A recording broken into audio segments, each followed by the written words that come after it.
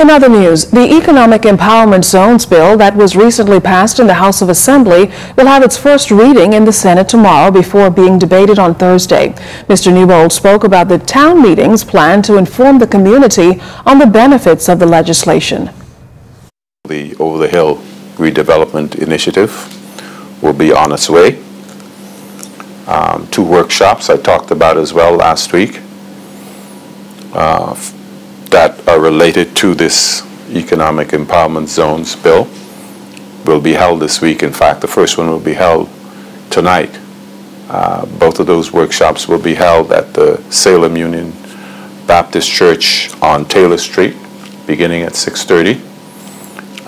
And business owners, homeowners, renters will be schooled on the concessions that will be made available to them.